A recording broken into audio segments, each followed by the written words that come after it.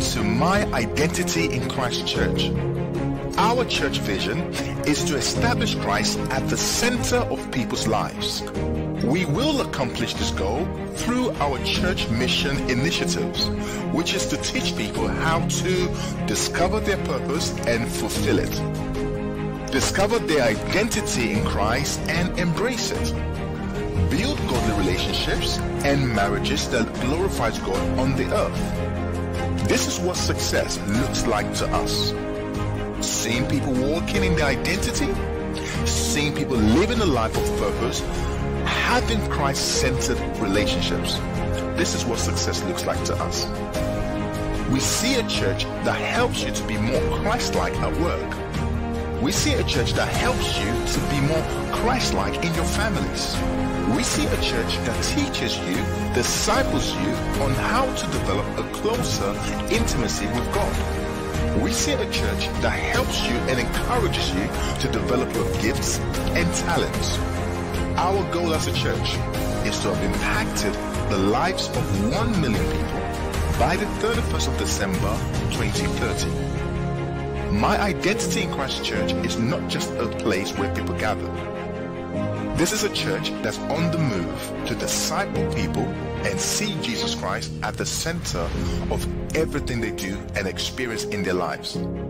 For more information and on how you can be part of this vision,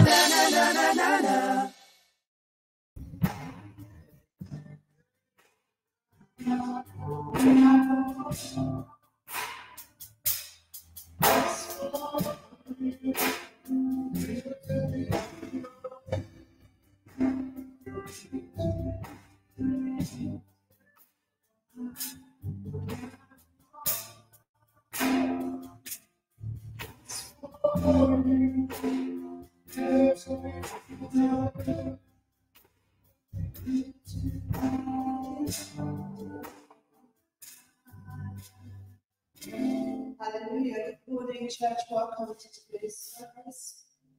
I want us to start the service off with a word of encouragement to us all. And that simple word of encouragement I'm going to use for our opening prayer today is, learn from last time, you're going to get another chance. Learn from last time, you're going to get another chance. Last week, you guys know, I was studying Joshua and Rahab. I'm really enjoying the story in Joshua chapter 2. Sometimes God keeps you in the scripture for a long time just to kind of tease out as much as you can from that scripture and see it in a very, very new way. And just to give you a bit of context, in Numbers chapter 13, we're not reading it, don't worry. The Bible says that God spoke to Moses and tells him to send out one man from each tribe to spy out the land of Canaan. And we know the story very well. 10 of them come back with a negative report. 2 of them had a positive report. But the 10 were able to so infiltrate the rest of the camp that they are not able to take the land. And in Joshua chapter 2 verse 1, after Joshua chapter 1, if you ever want to have courage, if you're feeling scared of doing something. Even when you're going to perform or you're going to go into public speaking or something, I encourage you, read Joshua chapter 1. See how God speaks to Joshua and have courage. Tells him not to worry, not to have any fear. Tells him to trust him. So in Joshua chapter 1, Joshua is full of courage and is excited and is ready to do what God wants him to do.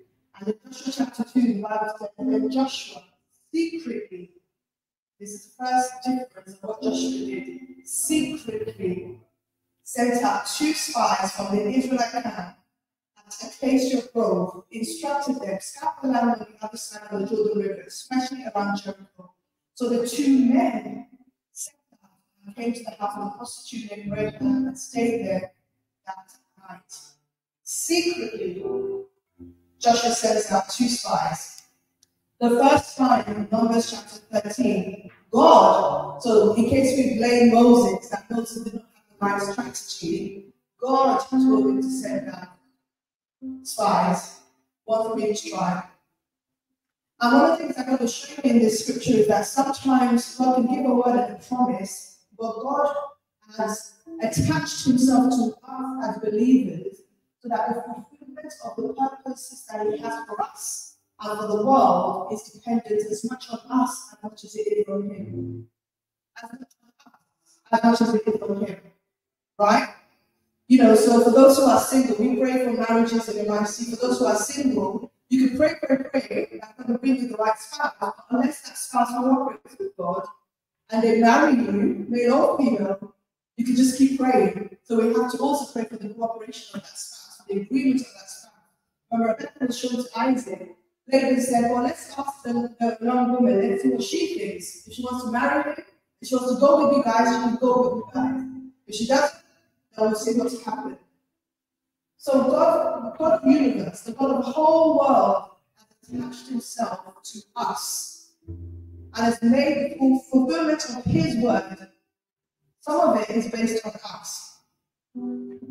So these people have a promise, they have a plan, they have something that they are to do, and they don't achieve it because the people that God has attached himself to don't do their part. They go, they scout the land, and they don't see the right thing. So the second time around, the word of God hasn't changed, they're still going to conquer Canaan. It hasn't changed. It's not like God has changed his mind. It's not like God doesn't want to bless you. It's not like God doesn't want to help you out. It's not like God doesn't want to bring that thing about. But sometimes, because God relies on the cooperation of human beings, us, and we might be the 10 spies. We might be reading if we can handle Joshua and Caleb. Maybe you're the 10 spies in this story.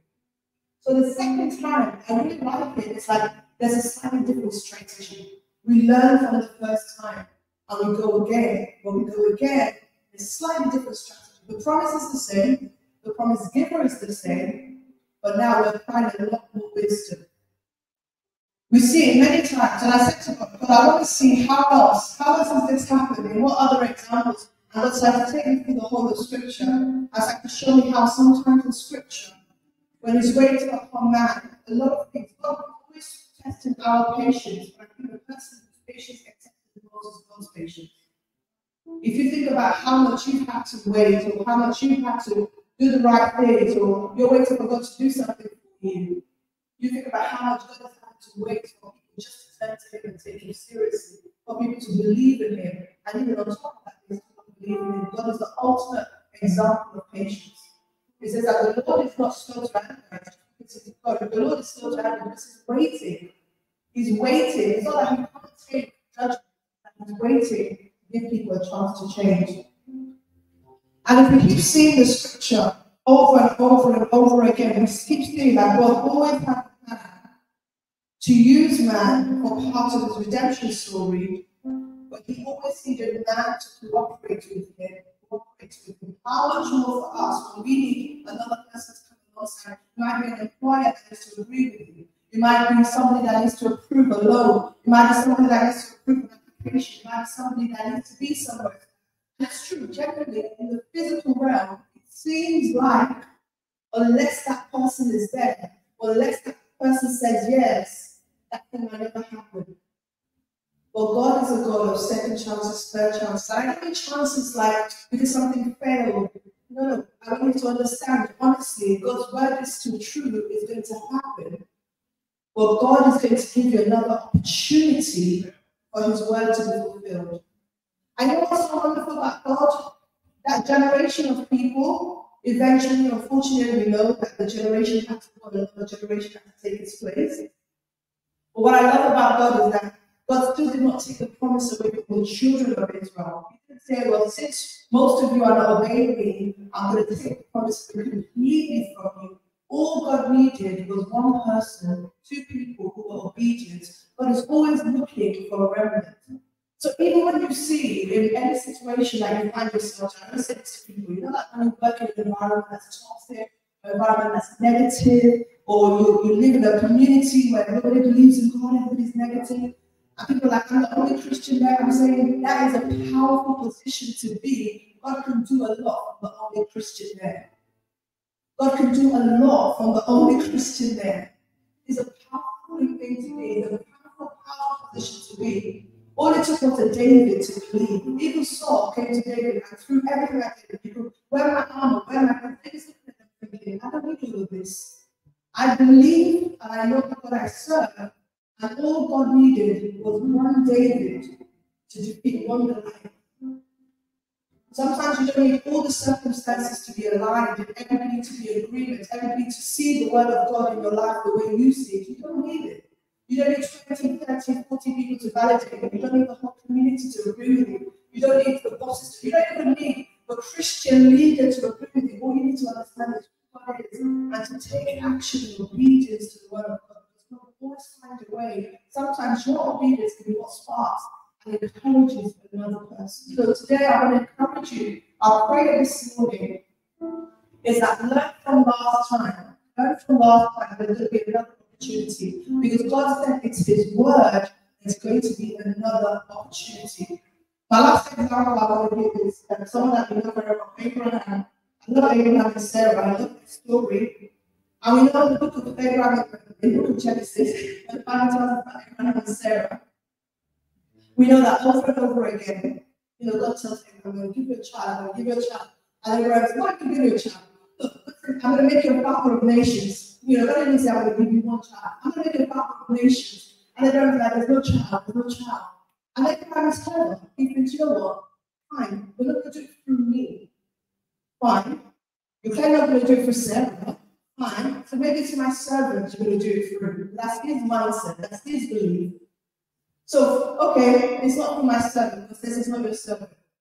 Then Sarah gives him a ridiculous suggestion, take my servant girl. Abraham takes the servant girl. We all know that was a big mistake, an avoidable mistake. He takes the servant girl. Because even at that time, Abraham doesn't appreciate, I need to have Sarah. It has to be through me and Sarah. So he has the son, and he says to God, it's Ishmael then. Maybe you're going to do it for Ishmael. And God was like, no, it's not Ishmael. And we know Abraham doesn't quite understand that it must also be Sarah. Because on 2 occasions, he puts her in harm's way, where almost somebody else is able to violate her and corrupt her. But God steps in each time. And God is like, no, it's not. And then eventually, God comes and appears to Abraham. We know the story, I think we shared it in a different message a few weeks ago. He appears to Sarah and Abraham. He comes to their home. Sarah feeds them. And then he speaks to Sarah, and she's laughing because she hears it, because now God says, this particular woman, this woman, Sarah, in a year's time is going to have a child. And now the promise is not just about you only, the promise is about her as well. Because God is always clear about his word from the beginning. I want to encourage us today. What is the word that God is giving us? What is the word that God has spoken to us? And in the physical world, it looks like there is no way it could ever come to pass. Or it looks like the person that I'm supposed to partner with, imagine how Sarah felt. Clearly, it really is not me, because my husband isn't even behaving like it's me. So how is that even possible? But it was always going to be her, and it was always going to be Abraham. I want us to pray this morning that the word of the Lord that he has given to us in our lives, our family past, I want you to remind yourself of any promises that the Lord is giving you today. This is a day to be reminded, to believe, to trust in the Lord. This is a day to hold on to it. I want you not to look at anybody's face or anybody who has spoken, even if the person has, if it's a business between you and this specific person and it's not happening, even if it's something as strong as marriage and it's not happening, I want you to speak to the Lord and just trust the Lord that the Lord that has spoken will come, will work to come to pass. In due season, in time, and this is why I go back to the beginning of when I started. It's a test of patience. It's a test of patience. It's a test of patience. God is taking you on a journey of patience. God is asking you to wait. Are you going to trust me or go ahead of me? Are you going to trust me or doubt me? Are you going to trust me or raise up fear in your heart and have anxiety to rob you of my word? Or are you going to trust me and let my word come to pass in your life? Are you going to trust me? It's a test of patience. It will happen, even if it doesn't look like it's happening right now, because somebody is standing in your way. I want you to trust God that it will happen. Even if the situation makes it like it's going to be really hard for it to happen, like Abraham and Sarah, I want you to trust God that it will happen. Even if you're like Joshua and Caleb and the rest of the whole nation have agreed that it's not going to happen, I want you to trust God that it's going to happen. If God has spoken it, I want you to trust God that it's going to happen.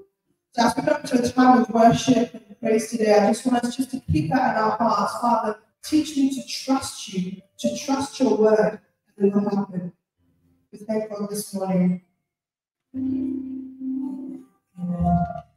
We could just bow our heads. We just want to welcome our worship. Pray, Lord God, that we have on this. That it will be all of you and Jesus.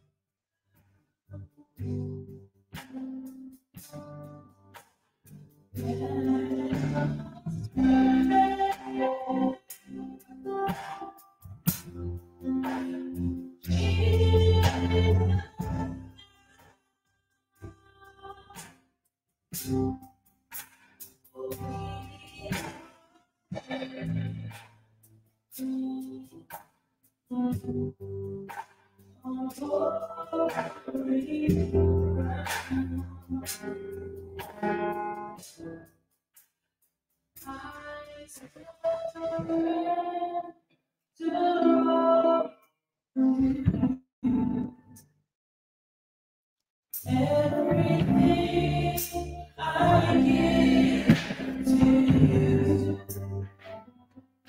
it's all away.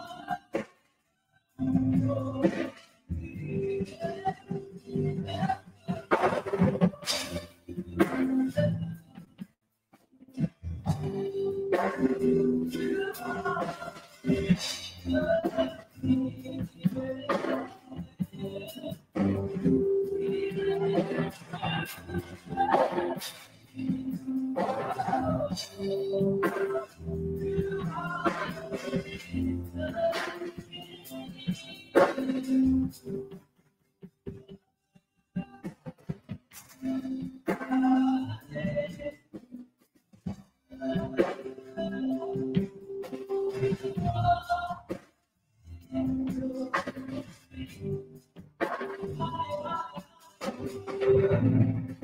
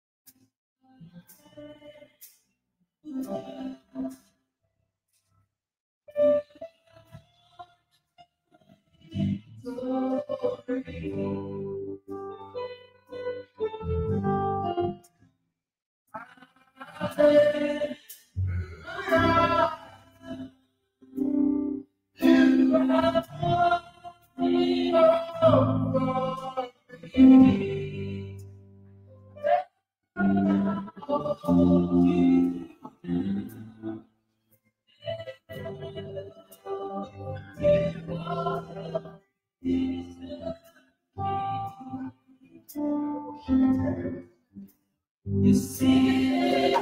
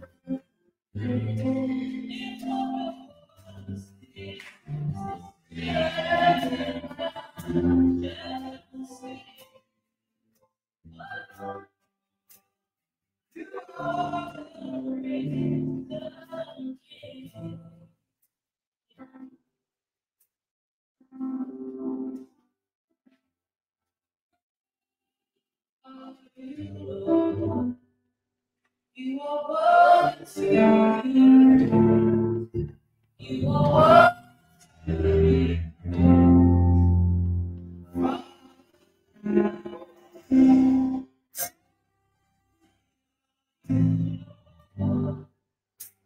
You are worth it. You are worth to be heard. You are worth to be heard.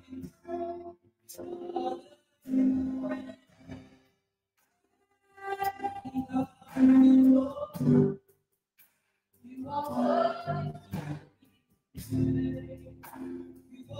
to be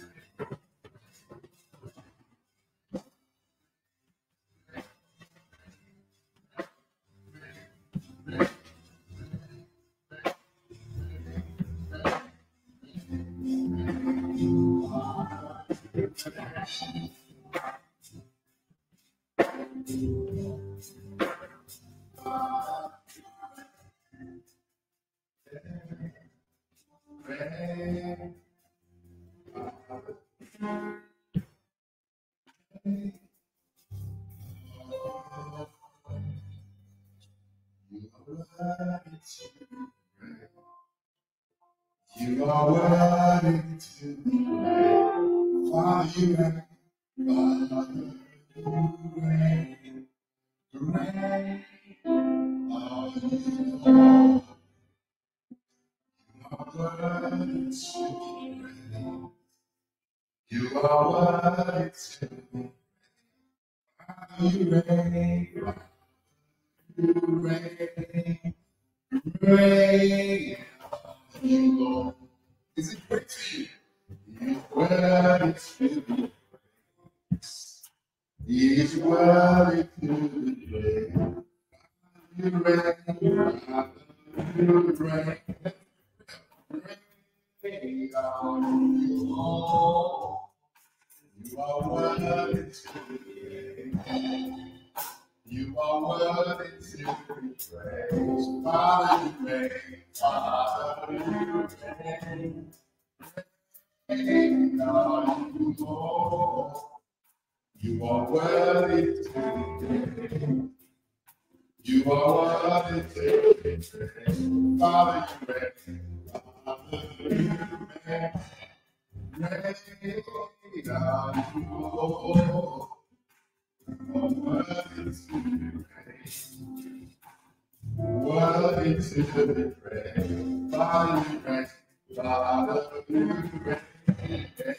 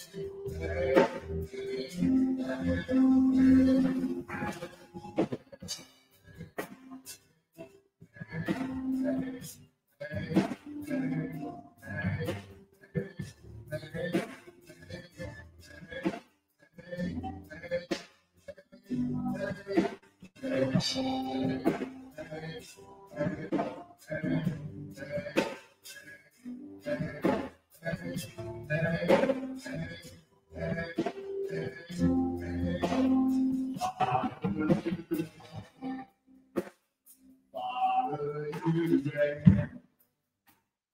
Father, you reign.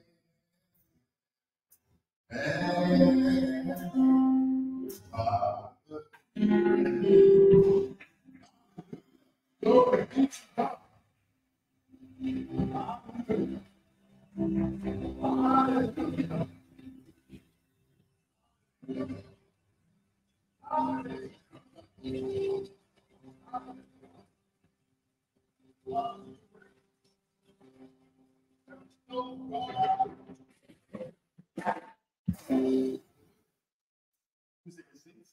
Hallelujah. Awesome. There is no God before Jehovah. There is no God in between Jehovah. There is no God after Jehovah. There is no God beside Jehovah. He's all Jehovah by himself. Hallelujah. So, Father, you reign. Let the word reign upon us this morning. In Jesus' name, if I just take control of this service, pray that our hearts will be receptive to the words that you have for us today. For in Jesus' name we pray. Hallelujah. Glory be to God. We've been talking about how to develop a biblical worldview. So today we're going to look at part 3 of this teaching series, and I believe God has a word for each and every one of us today. Talking about how to develop a biblical worldview. One of the things I mentioned a few weeks back, a biblical worldview is basically looking, responding to, relating to life, challenges, difficulties, ups and downs through the lens of Scripture. You know, we live in a world where people say things like, if this happens to you, do this. If that happens to you, do that. After all, it is a dog-eat-dog world. It's going to do you, not going to do me. You got to use your power. You got to dig deep, find your essence. You know, people say all kinds of things that make them feel like they're on the right path. But at the end of the day, I'm not focused on what people say. People can say, oh man, will think, but we must ask them, look at saying, does it align with scripture? Because the Bible says all things have passed away, behold, all things have become new. I'm no longer who I used to be. Am I looking? But something has changed in the spirit. All things have passed away. Behold, all things have come new. So my life now is lived through the lens of scripture. Everything I do must be lived through the lens of scripture. Not sound perfect, but that should be my focus. So when we talk about a biblical worldview, we're saying God no longer will I do things my way, no longer will I see things my way, no longer will I approach matters or challenges my way.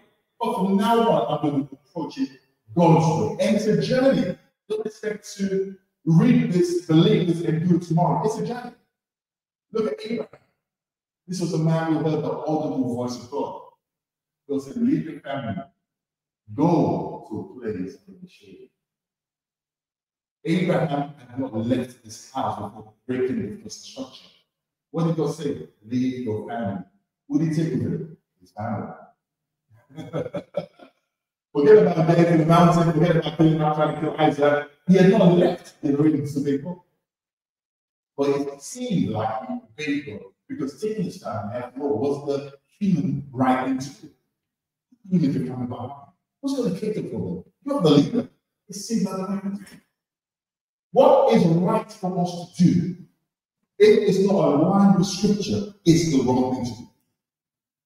What makes sense for us to do, if it's not aligned with scripture, it's always the wrong thing to do. As believers, the God's word is the final authority. And that's what we're on this afternoon. Because we'll learn some lessons in what I'm about to share with you, show us why we must train ourselves. It will not be easy. There will be times when you not feel like doing it. There will be times when you fall short. The Bible says the righteous fall 7 times. So don't think that because you're learning about big warfare, that really is. Let me say this: no one, none of us, even as possible, in every master is an ongoing process because we live in the flesh.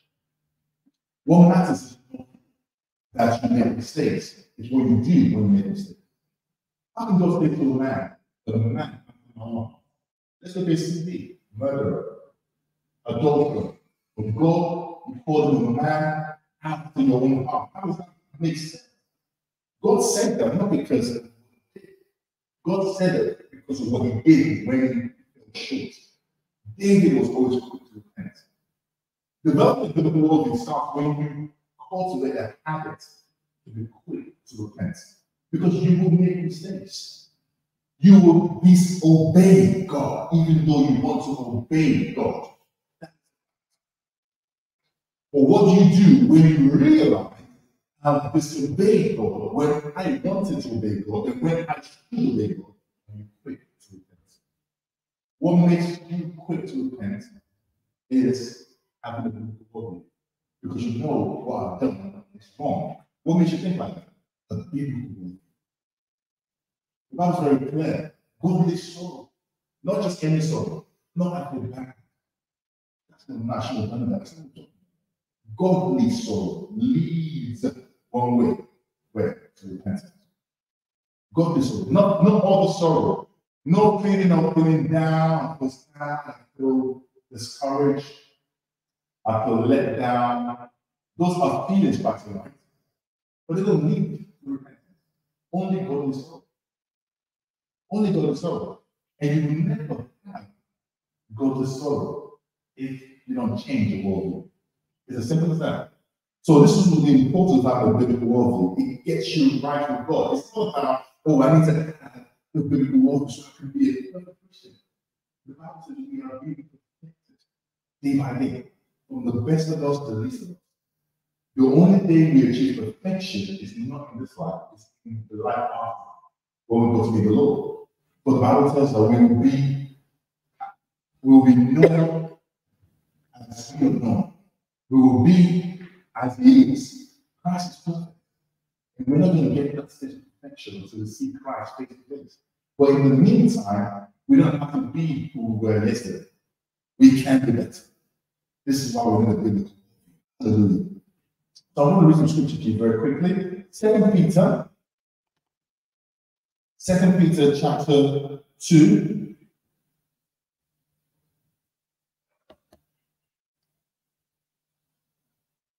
2 Peter chapter 2. My phone does this. 2 Peter chapter 2. I'm going to read from verse 1 to 8. Look what the Bible says. 2 Peter chapter 2. 2 Peter chapter 1. Sorry. 2 Peter chapter 1. I'm going to read from verse 1 to 8. Look what the Bible says. Simon Peter, a bondservant and apostle of Jesus Christ, to those who have obtained like precious faith in us by the righteousness of our God and Savior Jesus Christ. Grace and peace be multiplied to you in the knowledge of God and of Jesus Christ our Lord, as his divine power has given to us, and everyone say past tense, given to us all things that pertains to life and godliness. The Bible is very clear. The Bible existed before English existed. All things means all things. Husband, wife, joy, car, house, health, wealth, all things.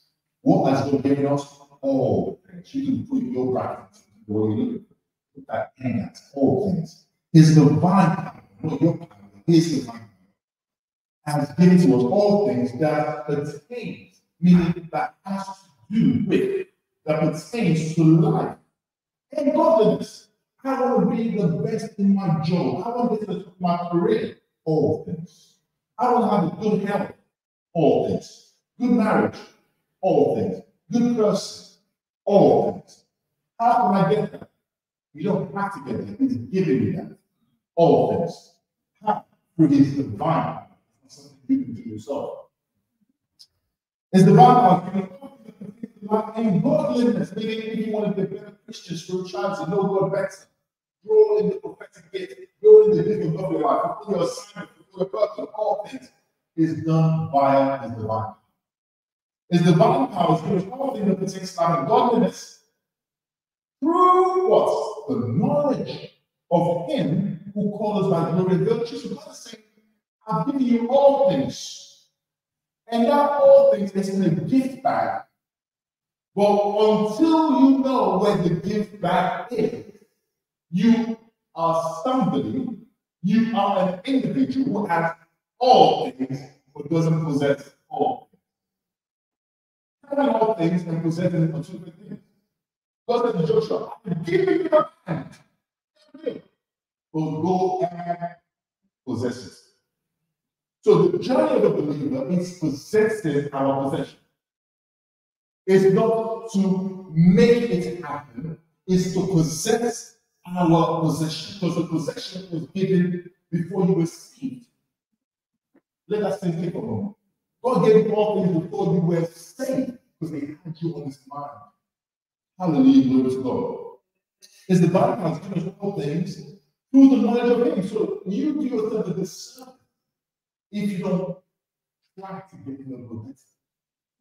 Your level of knowledge of God, your relationship with God, determines how much of the things he has given to you have access to. Because the deeper you go, the more you realize there's more in the same. Hallelujah. People say things like, oh, I wish I had more anointing. You know, I wish I had this anointing. Or I wish I could sing like that. All this we aspire to. It's not going to come just because you aspire to have it. We're going to dig deep. See, what gives us is freely given, but it's expensive. He said, I'll be free and expensive. Well, I don't do that. So that's not scripture. God said, salvation, did you pick salvation? Did you buy a ticket? Did you queue up? Did you send an email? Did you go complain to heaven? Salvation is free. But as free as salvation is, what's the cost? Give your life. It's free, but it's expensive. There are things, there's a way that you live. There's a way you like to live your life. There's a way I like to live my life. I mean, not with Christ. We have to surrender our life and live with Christ. I want to live. Is it? And just because you're saved does not mean you lose the desire to want to live in a certain way. It's expensive to deny what you would rather do or what He would rather have you do.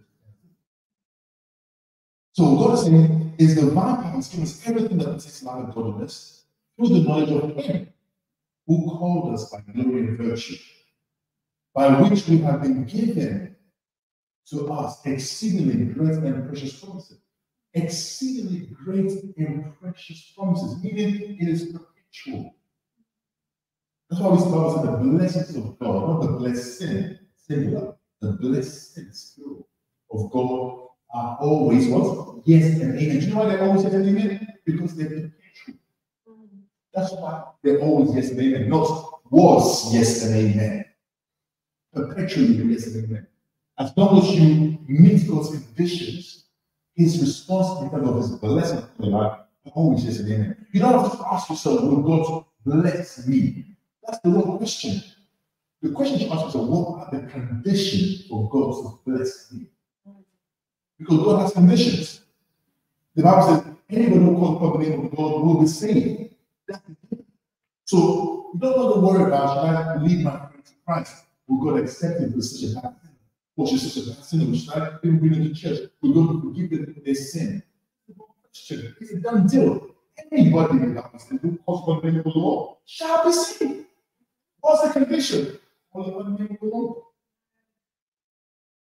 So sometimes we focus on the wrong, ask ourselves the wrong questions because we have a faulty worldview, faulty picture of who God is. So the Bible says here, by which we have been given exceedingly great and precious promises, that through this you may be partaker of the divine nature, having escaped the corruption that is in the world through us. Hallelujah, glory to God. That's fine. But also for this very reason, give them all diligence. What do you need to do to add to your faith? Add to your faith virtue. To virtue, knowledge.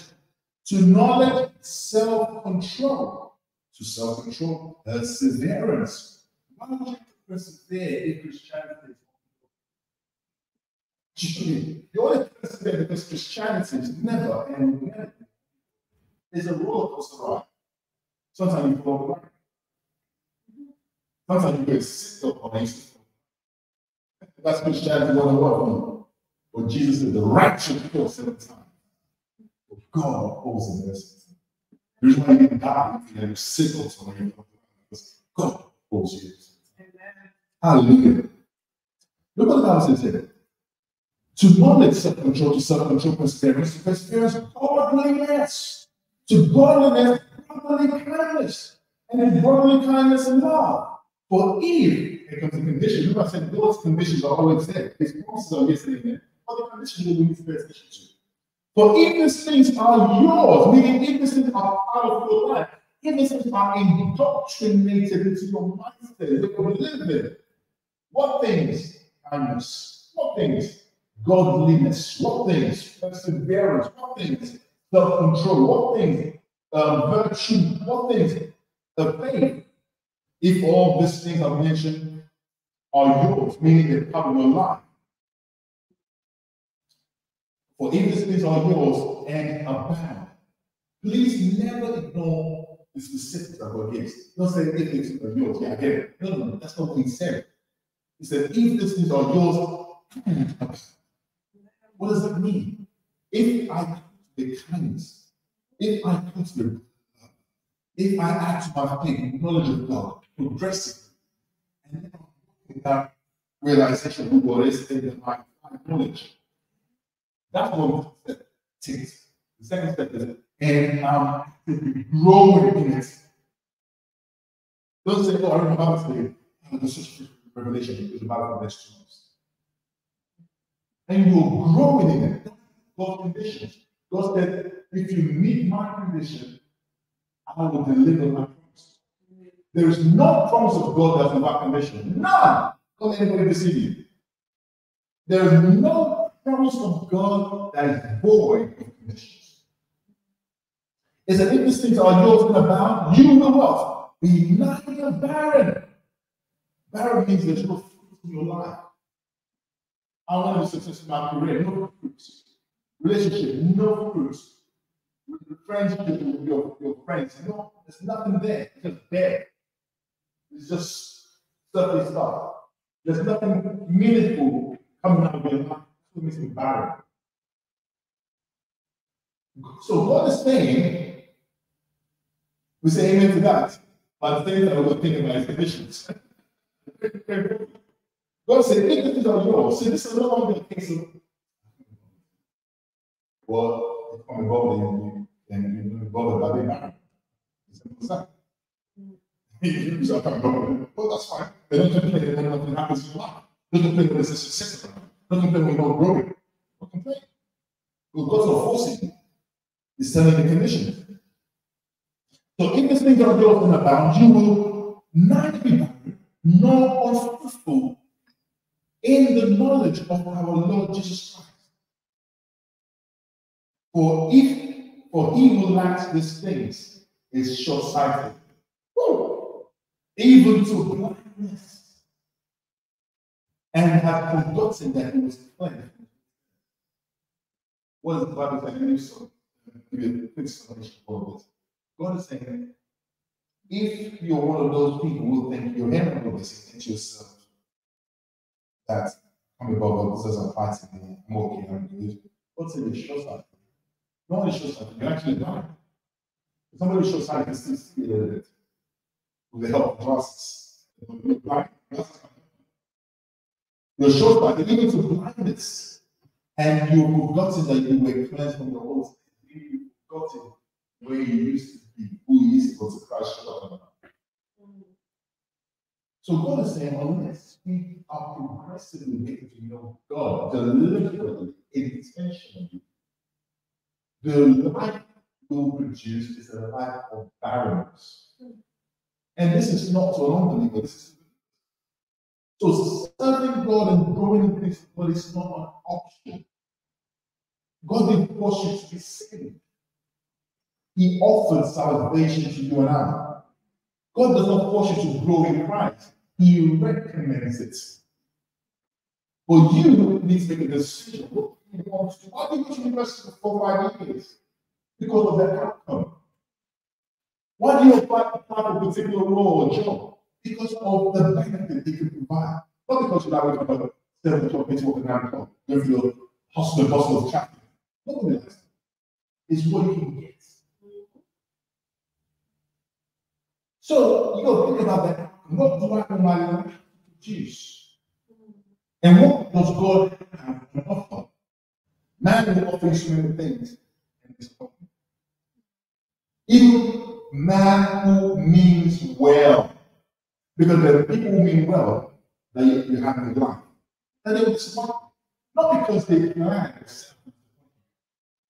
because and it's beyond their control. I mean, it's like if I wasn't out of just trying this to happen. I really had a plan. I was going to give you this job. I don't know what happened. It's beyond their control. I can't blame them for it because they're going through what you're going through. But there's only one person I know. It doesn't happen. Even when life is happening, it's not taken by myself. You know, God next time.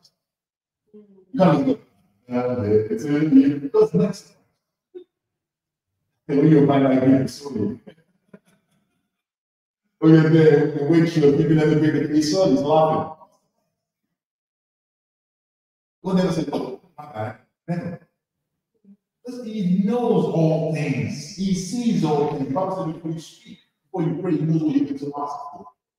So there's nothing you see. So, and this is the person promising you the future that you will desire, that you will like. Fruitfulness, progression, joy, happiness.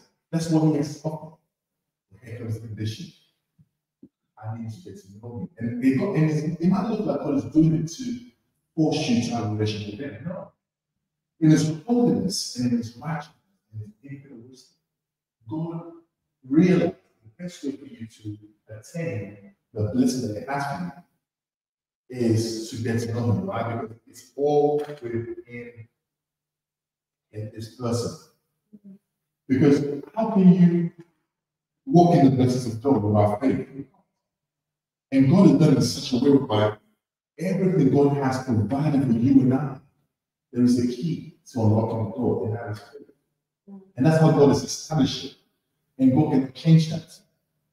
Because God is, it's like, what's your job where you work at? And I said, the rules are, you get to work at 9 o'clock. If you get to work at 9 to 5, you are deemed late. You might not change the rules. So you might not like idea to attain the blessings of God, you have to change it. So you need to get with the program. And a lot of us Christian problems that we're slow to get with the program. But God is strict out loud. This is the way it works. Nobody would like to be taxed. Look at us. Or get with the program. We all know what happens when we get taxed. People teach it. You get with the program. So it's not about what I do in life. It's if I can't change it, get with the program. So it goes a way for us to walk in the blessings of God. While we're in prayer, while we're in fasting, everything goes through. The church will be packed. Everybody will be offered. But not many are willing to give. It comes to that last thing. Join them. So God is showing us that He's going to take we ever need in this life. But there's a cost. You must make a commitment to progress through life. Because the more you know God, the more you see different things, different understanding. Oh, okay, now I'm like, oh, I can do this. I should bring it by day. John chapter 10, verse 10, very quickly. Look what the Bible says. John chapter 10, verse 10.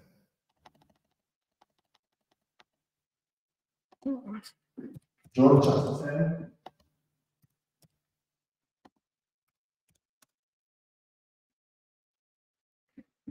A thief comes only to steal and to kill and destroy.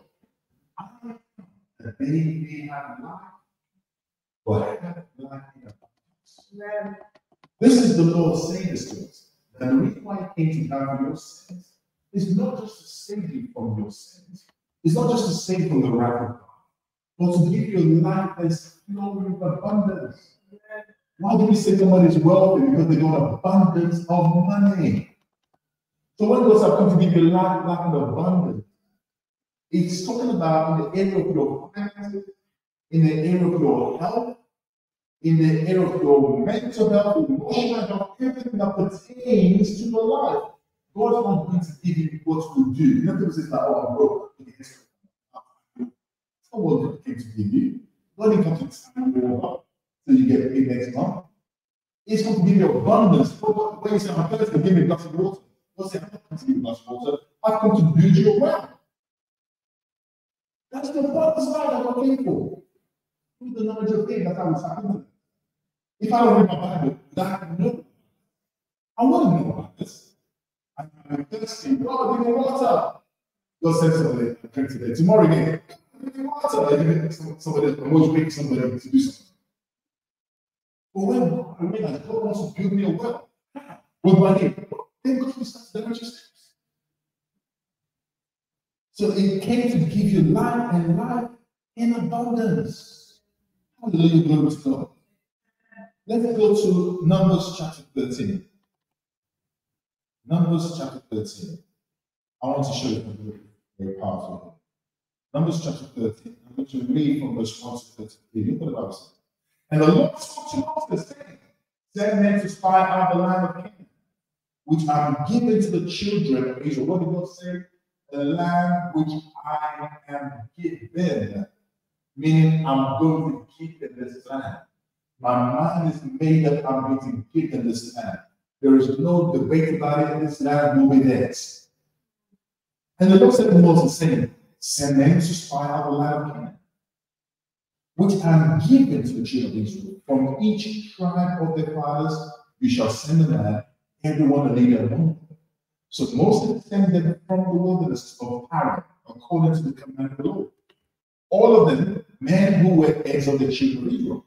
Now, these were their names from the tribe of Reuben, Shammah, son of Zakkar; from the tribe of Simeon, Shaphat, son of Sori; from the tribe of Judah, Caleb, the son of Jephunneh; from the tribe of Issachar, Edo, the son of Joseph; from the tribe of Ephraim, Osher, the son of Nun; from the tribe of Benjamin, Palti, the son of Rapha; from the tribe of Zebulun, Gad, the son of Sodi; from the tribe of Joseph, that is from the tribe of Manasseh, Gadi, the son of Susi; from the tribe of Ben, Ami, the son of Gemali; from the tribe of Asher, Sethur, the son of Michael; from the tribe of Naphtali, Nabi, the son of Boshi; from the tribe of Gad, Gil, the son of Mani. These are the names of the men whom Moses sent to spy out the land. And Moses called Hoshea, the son of Nun, Joshua. Then Moses sent them to spy out the land of Canaan and said to them, "Go up this way into the south and go up to the mountains and see what the land is like, whether the people who dwell in it are strong or weak, few or many, whether the land they dwell in is good or bad, whether the cities they inhabit are like camps or strongholds, whether the land is rich or poor, and whether there are forests there or not. Be of good courage and bring some of the fruit of the land." Now the time was the season of the first ripe grapes. So they went and spied out the land from the wilderness of Sin, as far as Rebel, near the edges of Hamath. And they went up through the south and came to Hebron, Hagmah, Shesha, and Tamar, with the seventh man with them. Now Hebron was built 7 years before Zoar in Egypt. Then they came to the valley of Eshcol, and right there, they cut down a branch to one cluster of grapes. They carried it between two of them on a pole. They also brought some of the pomegranates and figs. The place was called the Valley of Eshcol because of the cluster which the men of Israel cut down then. And they returned from spying out the land after 40 days. I want to understand that this is coming to travel for 40 days. And it's interesting why they didn't get caught by the so-called giants. Because they weren't running. They were carrying fruits with two men together. Trust me, they weren't running. Because I'm never seen a man carry something like that. Or and he needs another man to carry it and then run. It's not possible. They were walking very fast. So they were walking. But through the grace of God, the giants. They were in the giant's territory. Giants had taken. You could be in the camp of the enemy, and in the grace of God, the enemy will not see. Notice in the story of Job, God had to open the eyes of the devil to Job. Have you considered myself Job? This person. So we protected. That's what we never said. We never said. I'm not interested in what I'm sure we never said. Have you not put any protection around it? That tells you God doesn't waste his time. If you can't touch him, doesn't bother. That's why the Bible said the devil roams around like a lion, seeking everybody to know whom he can devour. If you're covered by God, he's not going to watch your face. Because what's his time is short. He goes for the wicked Christian. One foot in, one foot in the club. One foot in the church, one foot in the club. That's the one he goes to. Because he knows you're not supposed to be committed. Now, and then the temple spied out the land. Now, they departed and came back to Moses and Aaron, the congregation of the children of Israel in the wilderness at Kadesh. They brought back the word to them and to all the congregation, showed them the fruit of the land. Then they told them and said, "We went to the land where you sent us. It truly flows with milk and honey, and this is the fruits. Nevertheless, the people who dwell in the land are strong. The cities are fortified and very large. Moreover, we saw the descendants of Anak. Then the Amalekites dwell in the land of the south, the Hittites, Jebusites, and the Amorites dwell in the mountains, and the Canaanites dwell by the sea and along the banks of the Jordan." Then Caleb quieted the people before Moses and said, "Let us go up at once and take possession. for we are well able to overcome it. But the men who have gone up with him said, we are not able to go up against the people, for they are stronger than we. And they gave the children of Israel a bad report, which they had spied out, saying, the land through which we have gone is a land that devours the inhabitants, and all the people whom we saw in it are men of great stature. There we saw the giants, the descendants of Anak came from the giants, and we were like grasshoppers in our own sight, and so we were in their sight. I want you to understand the perspective that these people had. They said we were like grasshoppers in our own sight, and so we were in their sight. But notice the giants did not see it, because if they did, they wouldn't live to tell the story. So how do you know you were like grasshoppers? Just because you saw it so small does not mean that they saw you small. Mindset. Just because you think it is impossible, that's not what makes it impossible. It's a mindset. Rather than with God, all things are possible. They looked at what the land was, but they majored on the challenge before them. But they could go what God said, I'm giving this land, go and possess this. Well, who said that? The Lord said that, which should have indicated is the Lord who will enable them to possess it. Is the Lord who will empower them to possess it. But they lost sight of all that. When God speaks to us, we say, how do we work? I'm not sure. I'm not qualified. I don't have this, but we have to say this about us making it happen. You think God did not know you're qualified before you give the word? You think God did not know that you're drop out? It's not a misflash from God. There's nothing God tells you to do that He expects you to do by your grace. It's by His grace. Amen. And this is the first lesson we must learn. When God speaks to you, He speaks from a place of grace. He doesn't speak from a place of. Show me one person in the Bible that was qualified. Let me give you an example of those who wrote, half of those who wrote the Bible were ex-murderers. By human standards, they don't qualify. Paul, ex-murderer. Moses, ex-murderer. And they wrote scripture. Man did not make them write scripture. God made them write scripture. So your qualification has nothing to do with it.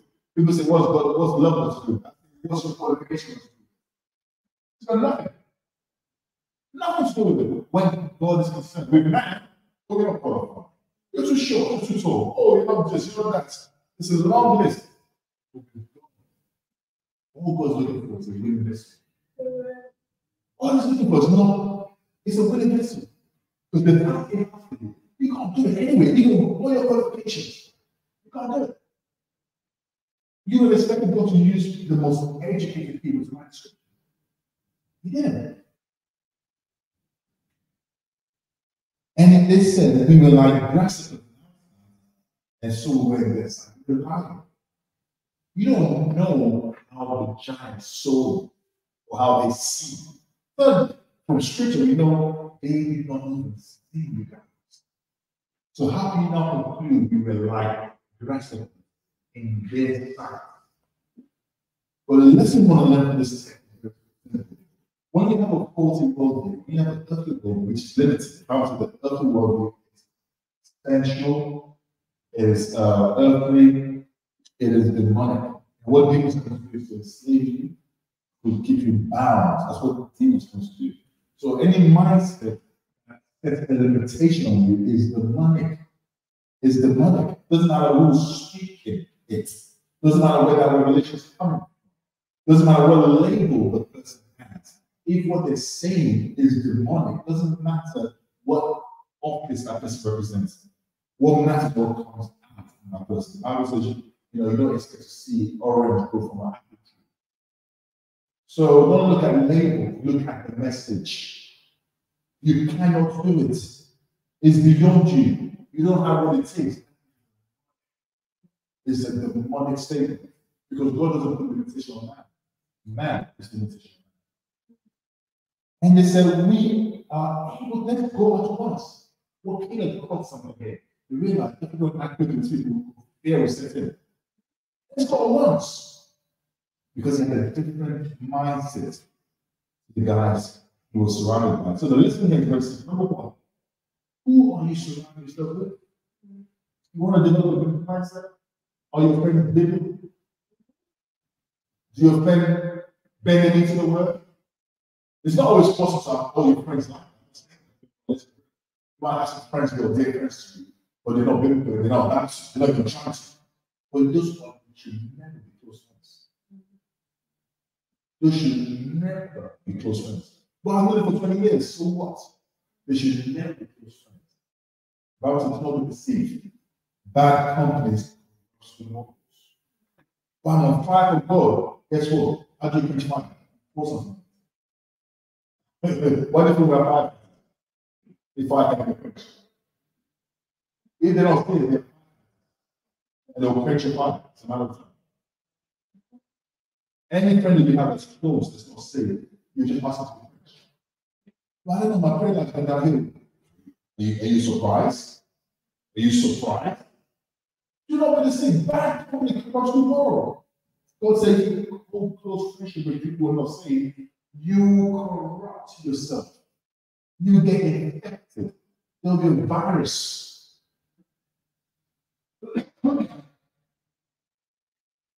First Corinthians chapter 15, verse 33.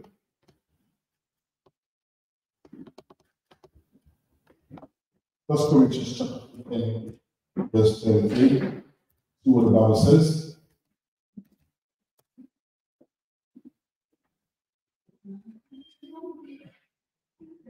First Corinthians chapter 15, verse 33. Don't be deceived. Bad company corrupts good morals. Very clear scripture.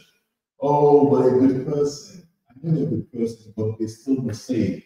Do you know that if someone's not saved, the devil is still the power? And if you hang around with them, you hang around with them. It's simple as that, because if the devil is the power, you hang around with them, he has access to your life. Because your friends, whether you like it or not, influence you, for good or for bad, even when you don't think they are. So if someone's being influenced by the devil, and that's the person who's speaking into your life, you can shout what you want. This is an influence. Bad company is called good morals. Love them at a distance, have a friendship with them, listen, they're real with them, but they should never be your inner circle. They can't. And if they were, but they can't. So let's go to Numbers chapter 14. Numbers chapter 14. When I started to take God seriously, one of the hardest decisions I had to make, which was so painful, was to get rid of some things. It was very big. It was lonely to start. But every day I went by the better. Up to the point where the kind of many Christmas I have. There's a only 5. And they're all strong in the Lord. I don't have any close friends who are close friends with me who are strong in the Lord. Not one. And it's deliberate. And I didn't go to make it happen. To the decision that I want to serve God in my life totally, with all my affections, or my focus to God, and God that all the same mind. I didn't have to make it happen. So sometimes I think myself, well, who's going to be my friend?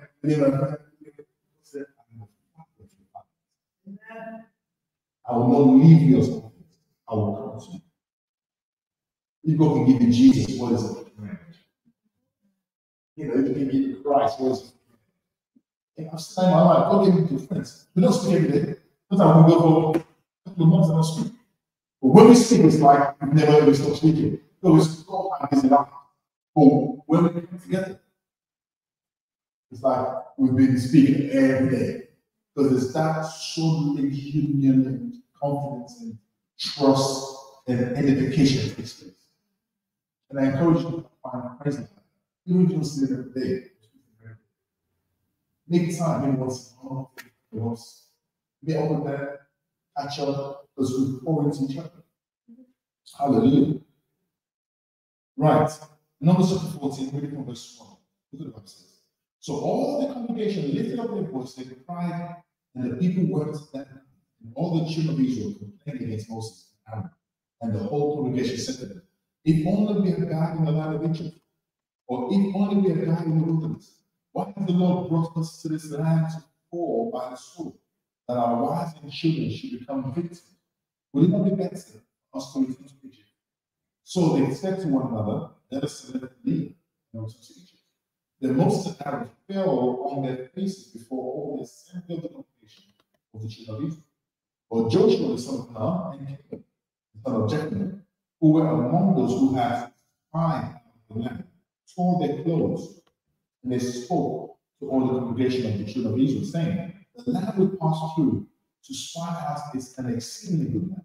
If the Lord delights in us, then he will bring us into the land and give it to us. If the Lord delights in us, when you're trying to accomplish certain things in life, you focus on what if the Lord delights in us. Is this the will? What he was saying is, as much as I would love us to possess this, as much as I would like to have this, hold on a minute. Let's make sure this is the will of God. It takes someone with biblical mindset. It's not about possessing the land. I want to take it on the will of God. I don't care if people will not be. It's not the will of God. Look what happened to Lot. The land, Lord, will look at 2 years later, it became Sodom and Gomorrah. Destroyed. It says, it says, the land that we pass through is an exceedingly good land. If the Lord delights in us, if we are pleasing to God, if God is happy with us, then I'm sure he will bring us into the land and give it to us. Who will give you the victory? God. The land which flows with milk and honey.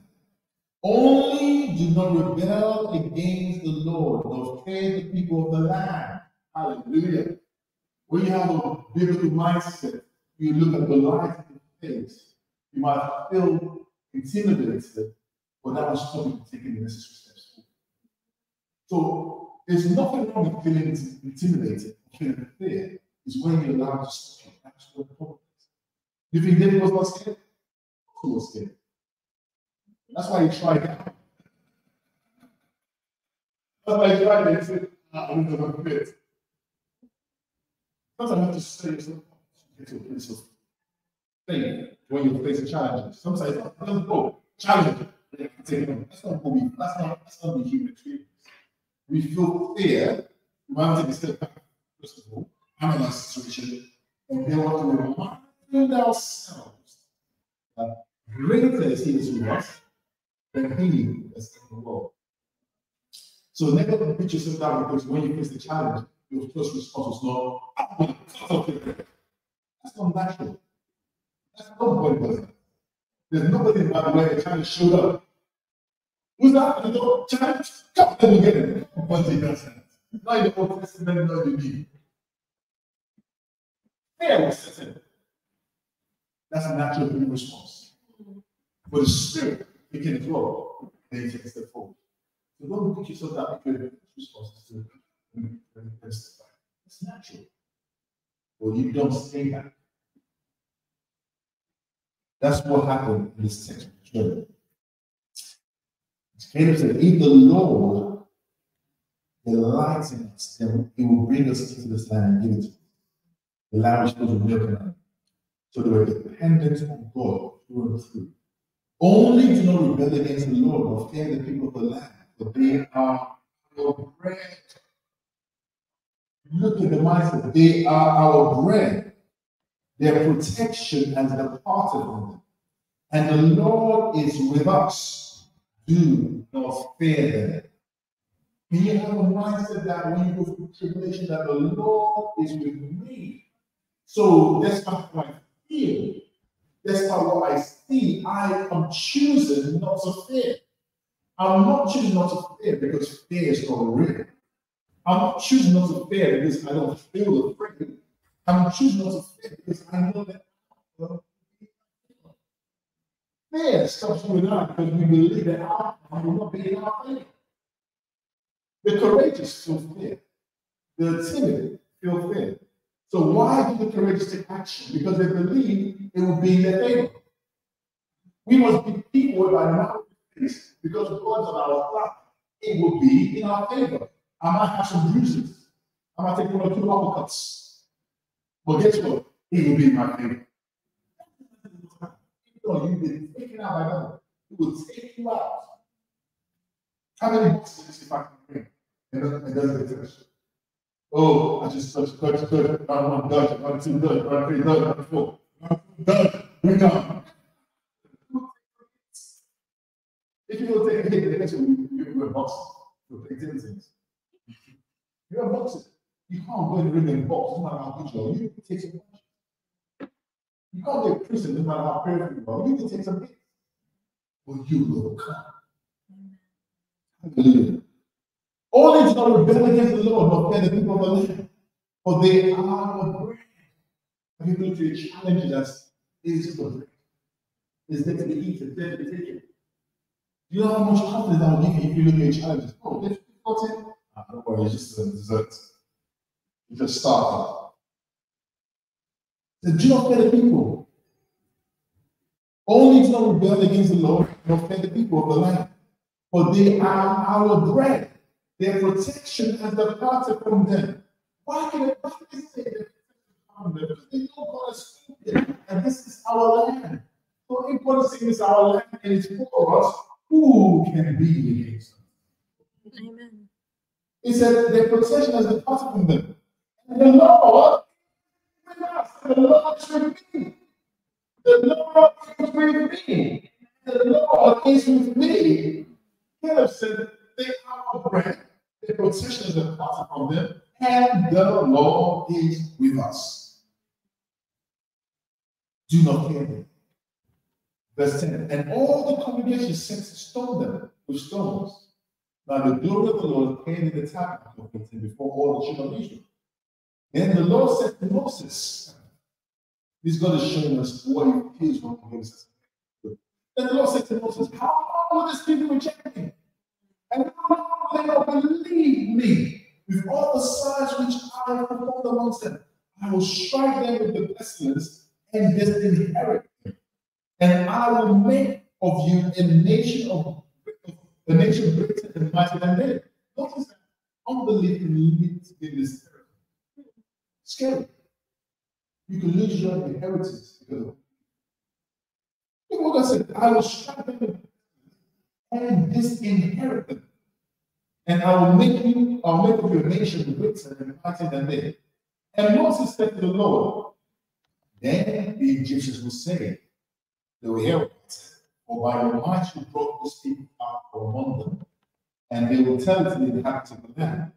They have heard that you, Lord, are among this people, that you, Lord, are seen face to face, and your clouds are above them, and you go before them, the pillar of cloud by day and the pillar of cloud by night. Now, if you kill this people as one man, then the nations which have heard of your fame will speak, saying, because the Lord was not able to bring this people to the land which he swore to give them, therefore he killed them in the wilderness.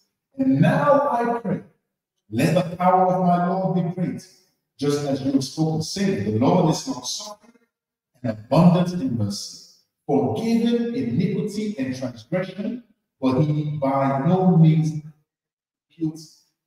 God is revealing himself to us. I can turn a blind eye here and there. But if there's somebody who has been guilty, nobody escapes from.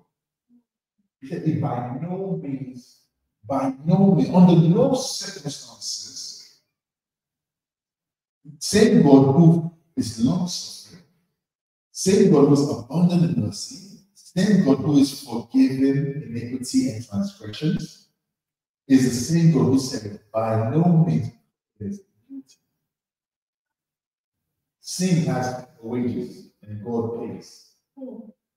By no means is the guilty. Visited the iniquity of the fathers on the children to the third and fourth generation. Pardon the iniquity of this people, I pray, according to the greatness of your mercy, just as you have forgiven this people of Egypt until now. Then the Lord said, I've pardoned according to your word. But truly as I live, all the earth shall be filled with the glory of the Lord, because of these men who have seen my glory and the signs which I did in Egypt and in the wilderness, and have put me to the test now these 10 times.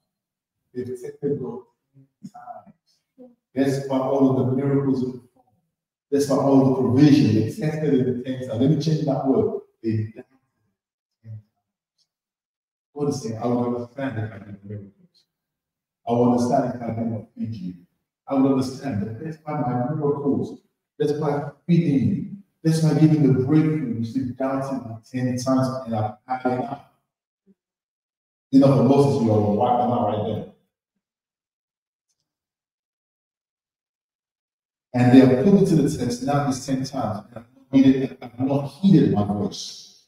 They certainly will get the judgment because of this. Can you see the God of love and mercy working side by side? Okay, I've killed you, Moses. I'm not going to kill you. Mercy. Righteousness, they've done wrong, judgment. I've heard what you're saying. I'm not going to kill them, but they're never going to kill them. Look what the Bible says here. They certainly shall not see the land of which I swore to their fathers, nor shall any of those who rejected me see it. So it was the will of God for them to have it, but their action disinherited them from it. Now, they certainly shall not see the land of which I swore to their fathers, nor shall any of those who rejected me see it. But my servant Caleb, because he has a different spirit, let's call that a different worldview in him, and has followed me fully, I will bring into the land, I will bring into the land where he went, and his descendants shall inherit it. God said, there were 12 spies. All I see is 2 people who was following him fully. Many will say to me on that day, Lord, Lord, we did this in the name. We did that in the name. I'll say, we from my name. You know what? But not everybody. The question is, are you following God fully? In your decision making, in your response to life, the challenges you face, the ups and downs, are you following God fully? Or is only when things are going well that you follow? When things take a downturn, but I'm being enforced, I say, I'll be nice. God sees all those things. Look at it, and this guy's in this whole text. The other guys who went to those 5 minutes and killed him were not privy to this conversation. So they felt like, okay, we're still going to the land of Canaan. We're still going to the land of Canaan. But they don't know that God has said. Very, very interesting point. What we see in this text is basically this. Number one, I talked about it earlier. Get rid of negative people to have them around you. Definitely listen. Number two, you need to make a commitment to yourself to depend completely on the grace of God, regardless of ups and downs. Notice that Caleb was affected by what the other spies were. Caleb was in the wilderness for 40 years, just like they were in the wilderness for 40 years. Caleb saw the giants, just like they saw the giants. Caleb felt the fear, just like they felt the fear. But his worldview remained intact. His worldview was different. And his worldview enabled him to experience what God had for only few attain. So this shows you the benefit of having a worldview. Because if you hold on to your worldview, it has limitations. They had an earthly worldview, but look at the challenges so we can't go ahead and limitations. Hallelujah, glory to God. You see, our thoughts create an emotion.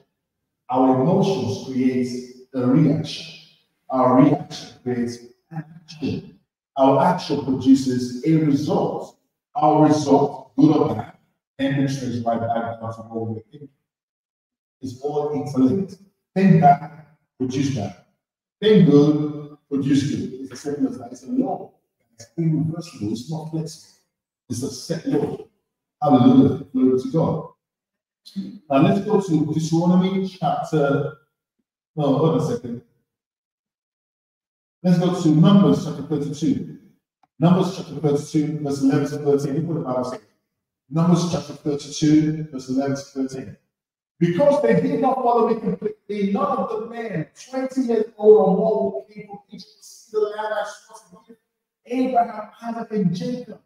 None except Caleb, son of Jephunneh, the Kenizzite, and Joshua, son of Nun.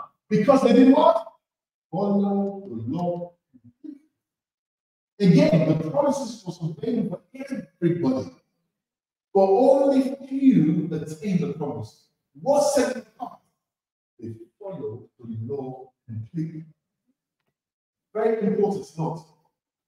Abraham, Isaac, and Jacob, none of them except Caleb, son of Jephunneh, Kenizzite, and Joshua, son of Nun, because they followed the law completely. The Lord's anger burned against Israel, and he made them wander in the wilderness 40 years. Unto the whole generation that had done what was even the Lord's sign. So those who were complaining, God was going to kill them right there. But guess what? Moses interceded. Because I'm going to kill them right now. But guess what? I'm going to waste their time. That is better. I'm going to waste their time. You want to complain? No, they complained for 40 years. That's the longest complaint. For 40 years, they complained, they know. Imagine around the circle, they know it. You always say, oh, is that? Oh, no, I'm very wrong. Is that? Oh, is that? Years. Because they complained. Well, Caleb was going with them as well for 40 years. But despite 40 years, they still entered. What's the difference? Because they obeyed God fully. Deuteronomy chapter 1, verse 34 to 36. When the Lord heard the words, now somebody might think, I'm thinking it. So God doesn't know it. If you're thinking it, He knows it. If you're speaking it, He knows it. If you're thinking you might think it, He knows it. Look at that. When the Lord heard the words, He grew angry and swore an oath. None of these men in this new generation will see the good land I swore to give your fathers, except Caleb, the son of Jephunneh. He will see it. And will give it to him and his descendants, the land which he has set forth, because he followed the law. Consistent message. Follow the law completely. Now, let's move on. Joshua chapter 14, verse 6 to 14. Let's see something interesting. The descendants of Judah approached Joshua and Gilgal, and Caleb, son of Jephunneh, the Kenizzite, said to him, you know what the Lord promised Moses, the man of God, at Kadesh, about you and me. Listen to this. I was 40 years old when Moses, the Lord's servant, sent me to Kadesh to scour the land, and I brought back an honest report. My brothers who went with me caused the people's hearts to melt with fear, but I remained loyal to the Lord my God. On that day, Moses promised me, the land where you have set foot will be an inheritance for you and your descendants forever, because you have remained loyal to the Lord my God. As you see, the Lord has kept me alive. Who's kept me alive? The Lord. This 45 years, as he promised, since the Lord spoke this word to Moses while Israel was traveling in the wilderness. Here I am today. I am still as strong today as I was the day Moses sent me out. My strength and for daily tasks is now as it was then. Now give me this hill country. The Lord promised me on that day, because you heard then that the Anakim are there, as well as large fortified cities. The Lord will be with me, and I will drive them out as the Lord promised. Then Joshua blessed Caleb, son of Jephunneh, and gave him Hebron as an inheritance. Therefore, Hebron has belonged to Caleb, son of Jephunneh, the Kenizzite, as an inheritance to this day. Because he remained what? You see, sometimes we go through things in life and we go round and round in a circle. Not because God changed his mind, but because we fail to remain loyal. Loyalty is important. We fail to remain loyal. You think Joshua was happy for 40 years not seeing the promise? He believed that everything he said, who shall know? Do we have a mindset that no matter what we go through life, the ups and downs, the good times, the bad times, is that make you turn away from God? Because the only salvation you have is God. And turning away from God doesn't make things better, it makes things worse. Staying on the journey of life when it's difficult, where you pray for breakthrough, it's like pray for breakthrough, it's heart-wrenching. It's discouraging. The Bible says, open first makes the heart sick. So you're feeling sick and tired. It's because you're waiting for something that hasn't happened. Let's start also for the prayer, the fasting. The question you ask yourself, we don't get to choose when the healing. We don't get to choose when the breakthrough. We don't get to choose how it will come. But if you remain loyal, you shall see salvation. Scripture. Nobody will say, God, give me 45 years for blessing. No. If I want it now, I want it today, I want it right now. 1 year we passed, this was like, the kid was like, 2 years, 3 years. Okay. Because he was so loud that the person who promised him can never lie. We need to develop a biblical worldview where we know that I might not be happy it's taking long. I might not be happy that it's safe, I never is happy around me. But the one who has promised is not a man. He should lie. He's not a man. He should lie. Secondly, God said, "Oh, man, nothing except love." So if I'm believing God for the breakthrough and it hasn't happened, then he owes me.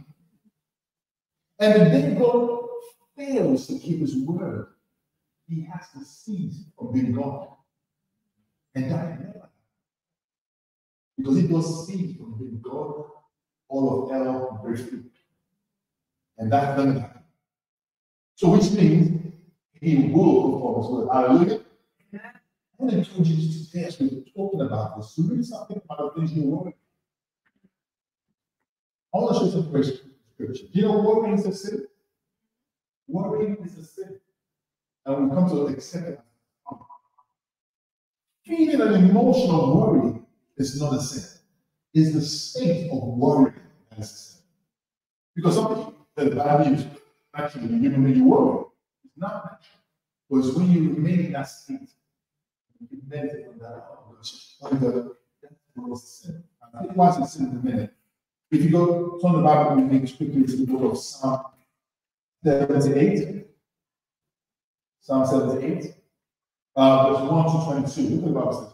My people, hear my instruction. Listen to what I say. I will declare wise things. I will speak mysteries from the past. Things we have heard and known, and that our fathers have passed down to us. We must not hide them from their children, but must tell the future generation the praises of the Lord, his might, and the wonderful works he has performed. He has established the testimony in Jacob and set up a law in Israel, which he commanded our fathers to teach to their children, so that a future generation, children yet to be born, might know. They were to rise and tell the children, so that they might put their confidence in God and not forget God's words, but keep his commandments. Then they would not be like their fathers, a stubborn and rebellious generation, a generation whose heart was not loyal and whose spirit was not faithful to God. The Ephraimites, Archers, turned back on the day of battle. They did not keep God's covenant and refused to live by his law. They forgot what he had done, the wonderful works he had shown them. He worked wonders in their sight, in the sight of the farmers, the land the region of Zon. He split the sea and brought them across the waters, stood firm like a wall. He led them with a cloud by day and with a very by night throughout the night.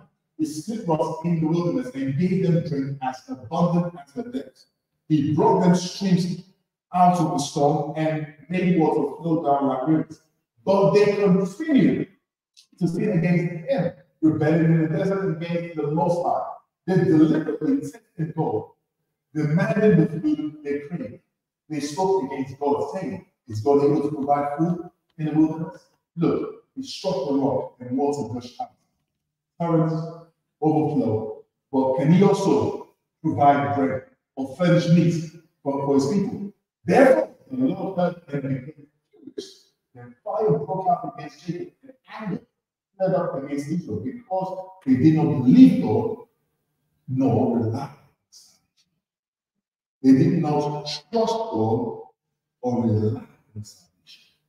Salvation is not limited to Christ. That is being saved from eternal damnation. Salvation also speaks about God being able to salvage you from things that was going to destroy you. They had lack, and unless God provided, and God has provided so many times. It's up to the point that the man, a particular type of provision from God. And when God provided, say, "Can you do this?" He provided, "Can you do that?" He provided, "Can you do this?" I'm going to some of that and why they didn't trust, they don't trust me. They worry about all this, they don't trust me, and they don't believe in my salvation. When we worry, we put God on notice. We say, "God, you're not intended. God, you cannot be trusted. God, you might not be a bad."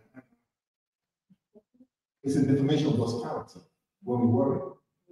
When God says, "I will provide for you," and we doubt what they think of about us, we are accusing him. We are calling him a lie. And that makes God angry.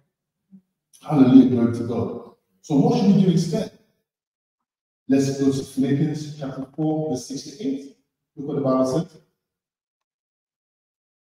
"Don't worry about anything, but in everything, through prayer and petition, with thanksgiving, let your requests be made known to God. And the peace of God, which surpasses understanding, regard your hearts in Christ Jesus." Finally, brothers, whatever is true, whatever is honorable, whatever is just, whatever is pure, whatever is lovely, whatever is commendable, if there is any more excellence, if there is any praise, dwell on those things. And you know that when you find something instead of worries, it's not because of what you heard, what you felt, necessarily causes problem. It's what you dwell on. If you can worry, guess what you can also meditate. The Bible says, meditate on the word of God day and night, so you can have good success. So instead of spending your time and energy worrying about a matter, meditate on God's word. Meditate, because it takes a lot of energy to worry, then let's meditate. Genesis chapter 8, verse 1 to 8 very quickly. Look what the Bible says here. Deuteronomy chapter 8, verse 1 to 8. Deuteronomy chapter 8, verse 1 to 8. You must carefully follow every command I'm giving to you, so that you may live and increase, and may enter and take possession of the land God swore to your father. Remember that the Lord your God led you on the entire journey these 40 years in the wilderness, so that he might humble you and test you to know what was going on. Some of the things we go through in life are for difficulties, challenges, unfair difficulty, is God testing us. Sometimes God deliberately humbles us, so that what in our heart can be revealed to us and to him. So it's not sometimes not the devil, sometimes it's God humbling you because he sees the need to do so. Look, he humbled you by letting you go hungry. Then he gave you manna to eat, which you and your fathers had not known, so that you might learn that man on bread alone by every word that comes from the mouth of the living God. Notice that if you're not a person who embraces this truth, that I must totally depend on God for everything I want, the only option you give God is to humble. And that is, if we don't deliberately embrace the idea that I am based on the grace of God. Everybody wants the grace of God. Promotion at work, and in the grace of God. Success, and in the grace of God. And in the grace of God. If I don't teach myself this and embrace it, you leave no choice but to humble you. And when God humbles you, you know what's painful about when He humbles you? You don't know when it starts. When you humble yourself, you know when it starts, when God does it, you don't know. You just keep going through every day until God decides, let me blow the whistle. It could be a year, it could be 2 years, it could be 3 years. So God is saying, I've done certain things, I've allowed certain things. I'm praying, I'm binding. This is why. If you're praying and binding, nothing's happening. It's not because you lost authority, it could just be that God. You did not hear. So God's saying that so that you might learn that man is not living, but on every word that man is not. Your clothing did not wear out, and your feet did not swell this 40 years. That's why you're trying. You did not die. You did not die. It was difficult, it was painful, you did not die. Would you think catch you? It's God. It's God. Keep in mind that the Lord your God has been disciplining you, just as a man disciplines his son. So keep the commands of the Lord. For the Lord your God is bringing you into a good land, a street of water, springs and deep water sources flowing in both valleys and hills. The land of fruit, valley, vines, figs, and pomegranate. The land of olive oil, and basically a fruitful land. So when we understand that we was not allowed by the grace of God, every hour of accomplishments by the grace of God. Want to be a better Christian by the grace of God. Once I come to an understanding of that, you can rest assured that God will bring you to a fruitful land.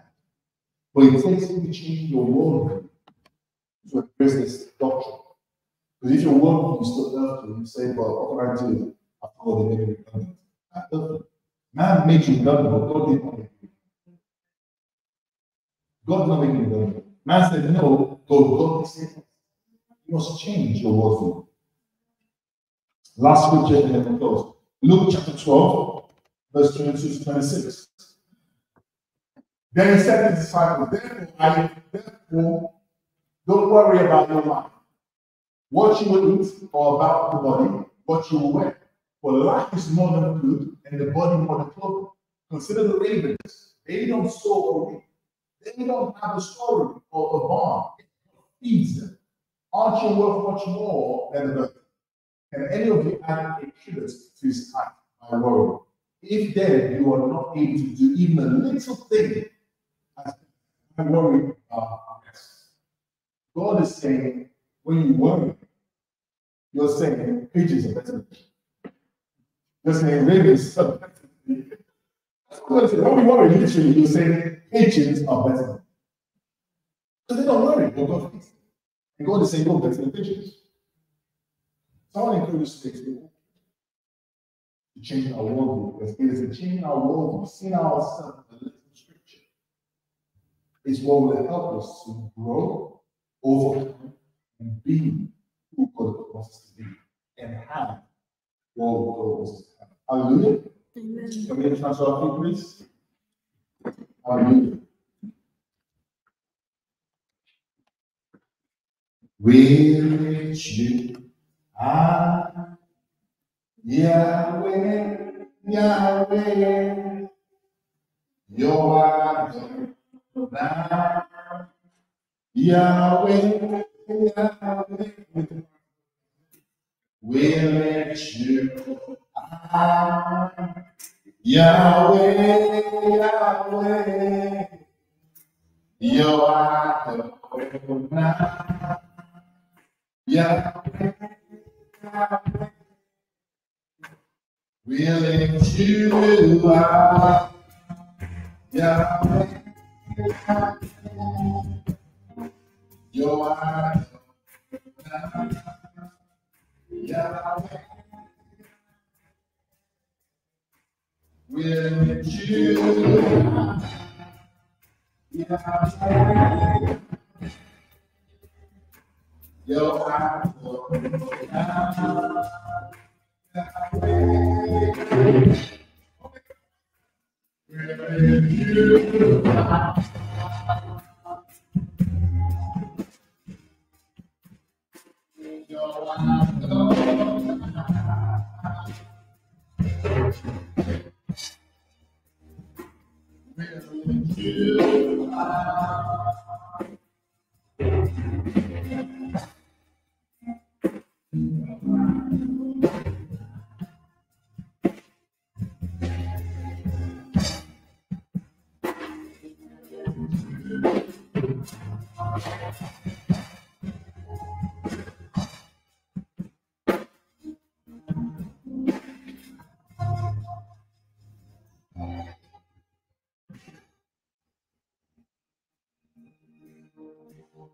Father, we thank you for the word that you have kept us up to. We know that we will be people who are loyal to you, people who will be faithful to the end, people who will see this Christian journey to the end, no matter what we see in our circumstances, no matter what we experience in our bodies, no matter the news we hear, no matter the things we see in the world around us, no matter what we see in the economy and the society around us, Lord. We will be faithful to you, we will be loyal to you to the end of our days in the mighty name of Jesus. I just want to encourage everybody who's with us, if we remain standing, we're going to take our tithes and our offerings down and service. If I can encourage those who are joining us to really make sure that on a Sunday, I will take around the basket. On the Sunday that you're with us live at 11 a.m. It's at Trinity at Both Methodist Church, Palmerston Road, 11 a.m. every single Sunday. We also want to invite you to our weekly Zoom prayer sessions at 9 p.m. on a Monday. Monday at 9 p.m. we pray for relationships, we pray for marriages. We want to make sure that you're with us live. And every Thursday, so if you've been touched by the message today, on Thursday we have Bible study and we will be going through this message in depth. So we want to encourage you to join us on Thursday by Zoom on Monday for our sessions. Father, we just want to pray this afternoon as we've come into your presence to give our tithes and our offerings, Lord. We just want to thank you, Father, for you are the God who indeed provides for us, Lord. That even as the word has encouraged us today, Lord, that we don't have to worry, we don't have to be anxious about physical needs or any needs that we have, Lord, because you are our shepherd. We have no reason to lack, we have no reason to want, because you are able to provide for us. It says that you are God who owns the cattle and 1,000 hills, Lord. Father, you can create something out of nothing, so we come to you this afternoon, Lord, to trust you. And we say for every single person that is given today, for those who are, for whatever reason, struggling to give, Lord, we pray that you will increase the provision in their pockets, in their purses, in their bags, Lord. We pray right for those who have businesses and give them increase in their businesses. For those who are working, Lord, favor in their workplaces, in their places of employment, in the mighty name of Jesus. Father, we pray right now for anybody working in a toxic, difficult environment in this season, that you give them peace and favor, even in that midst of chaos, Lord Father. We pray right now that when a man's ways are pleasing to the Lord, even his enemies are pleased with him.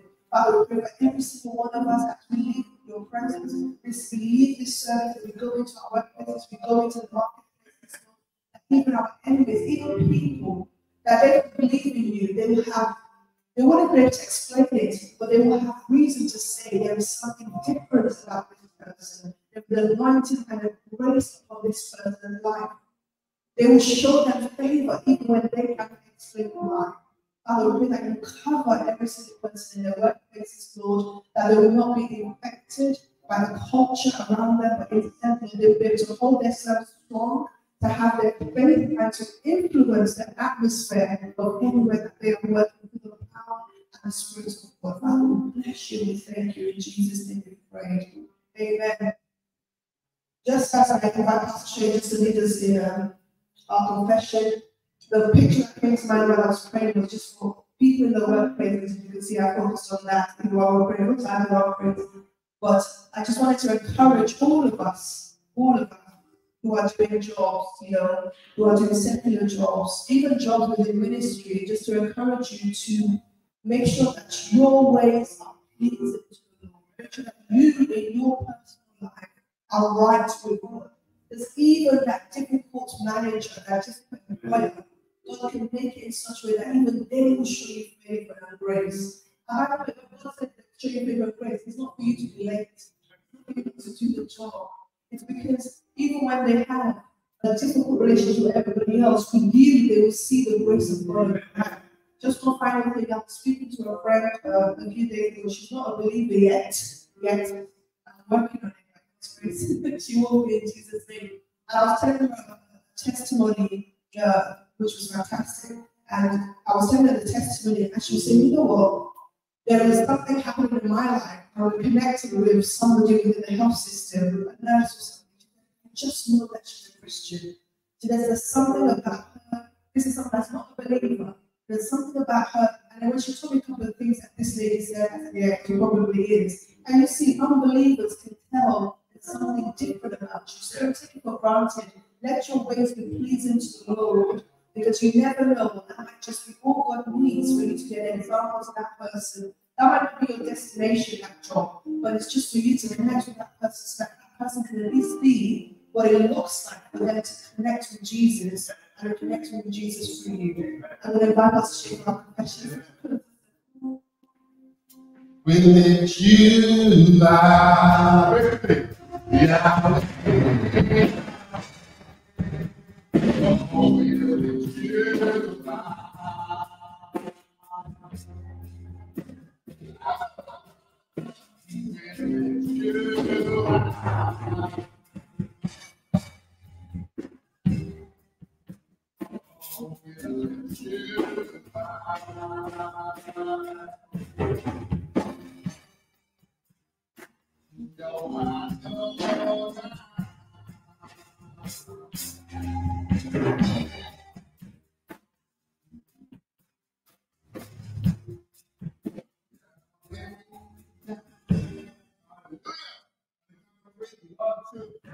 For just as the was from heaven, and does not return there about and they regenerate and sprout, and by the seeds to sow and food to eat. So the words that come from my mouth, they will not return to me empty.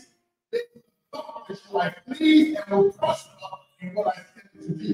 I will indeed go out with joy and peace with God, and mountains and hills will break me, and all the trees of the field will crowd their hands to me. Instead of the darkness shall sickness will come up, and instead of the brown will come up, it will be the name of the Lord as a sign that will never be destroyed. I will become Satan when I testify to me. What the word of Jesus Christ has done for me. I refuse to yield my members, which is my body. I also refuse to yield myself to the devil as an instrument of righteousness. Instead, I will yield my body. Instead, I will yield my myself as an instrument of righteousness. So help me God. Yahweh, Yahweh.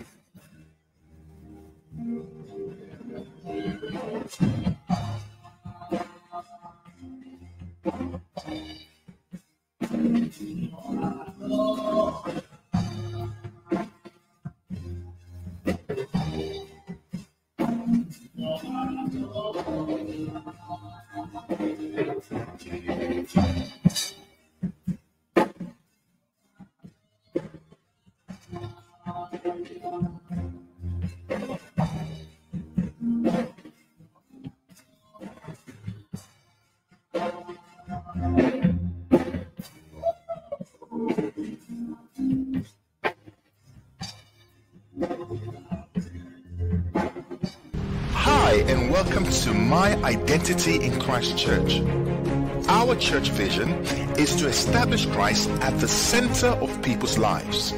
We will accomplish this goal through our church mission initiatives, which is to teach people how to discover their purpose and fulfill it, discover their identity in Christ and embrace it, build godly relationships and marriages that glorifies God on the earth. This is what success looks like to us. Seeing people walking in their identity, seeing people living a life of purpose, having Christ-centered relationships. This is what success looks like to us. We see a church that helps you to be more Christ-like at work. We see a church that helps you to be more Christ-like in your families. We see a church that teaches you, disciples you on how to develop a closer intimacy with God. We see a church that helps you and encourages you to develop your gifts and talents. Our goal as a church is to have impacted the lives of 1 million people by the 31st of December 2030. My identity in Christ Church is not just a place where people gather. This is a church that's on the move to disciple people and see Jesus Christ at the center of everything they do and experience in their lives. For more information and on how you can be part of this vision, please feel